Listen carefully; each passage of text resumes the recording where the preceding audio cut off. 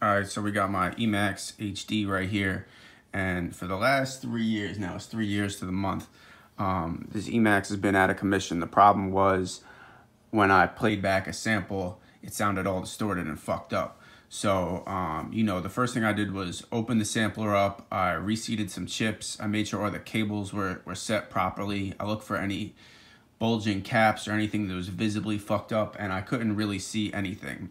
So the Emax has this menu that you could go into with the code. On the Plus OS, you need a code just like the Emax 2 OS. I think with previous OS versions, you didn't need a code for the Emax for the first one. But for the Plus OS, you need a code. So I checked, I ran the diagnostics menu, which I'll show you, and it said that I had a problem. So what I did was I ordered 16 new RAM chips, and I'm going to replace them. So that's the whole game plan. I'm going to show you how I get from A to B with this, and hopefully this will fix everything. Just sample something in. Here is a example of how it sounds.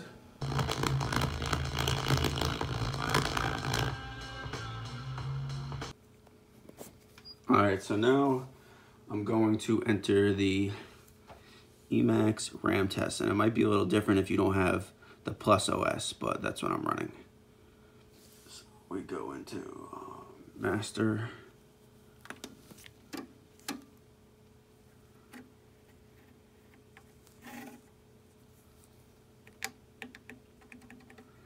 Zero special, and then we're gonna go to diagnostics.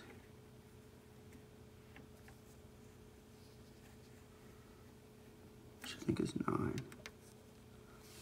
Code is, what's the code for this? 3629.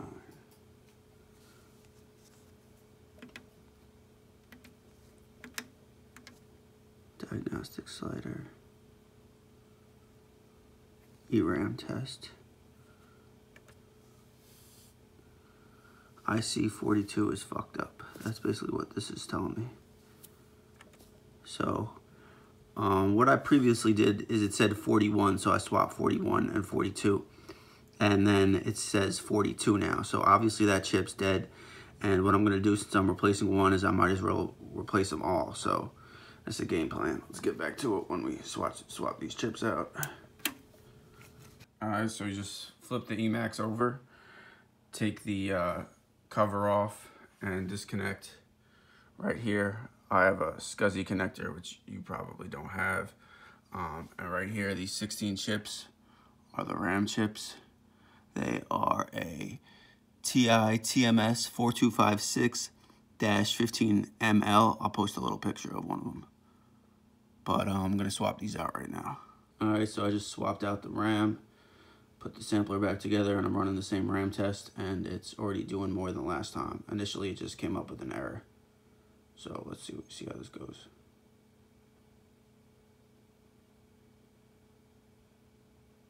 ERAM passed. All right, this is something we didn't see before. So let's check some sounds, see how that works. Sampled a little piece of a song into the Emax. Let's just double check everything.